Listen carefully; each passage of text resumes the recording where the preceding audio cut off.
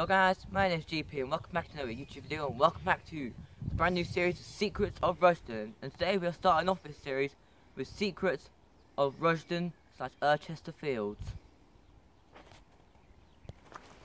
I think I double it. So there's two ways to get into Rushden Fields.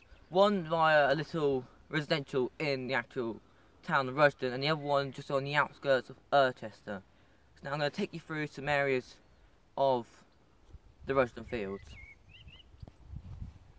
So as we can see just behind me we've got the bridge going over a little stream in the middle of Rushden Field. This bridge was built here specifically for people using the public footpath to get from one side of the stream to the other. Pretty sure you've known that. Just next to the bridge we've got a little tunnel going underneath the railway line, and to my right, your left, you've got a bunch of trees and the rest of the field going towards Urchester.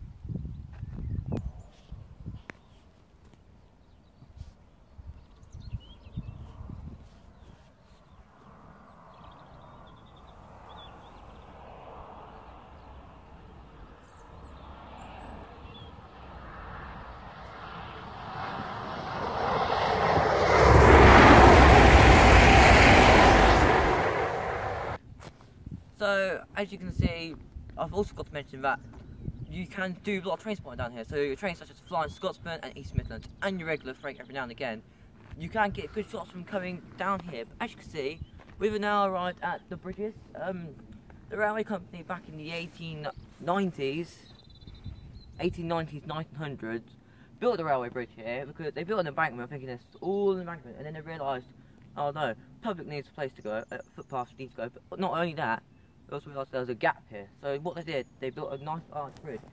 But because there's 4 lines, and this one only carries 2, you had a bit of a problem. So what they did was they left a gap in the middle, put the brick on either side, and they built another bridge at the end.